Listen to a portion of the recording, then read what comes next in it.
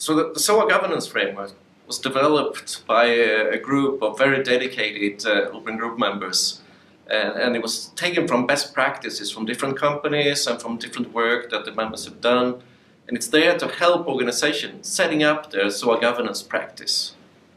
The SOA governance framework has recently been approved by ISO as an international standard.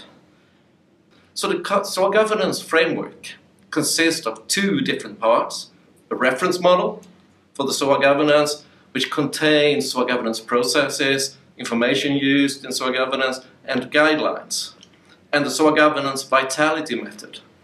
This method was designed to adopt these processes and information and guidelines in the governance framework to fit the maturity of the organization that was using it. And the vitality part of it means that the method should and is rerun regularly to adapt the SOA governance framework to the maturity of each individual organization as the maturity increases.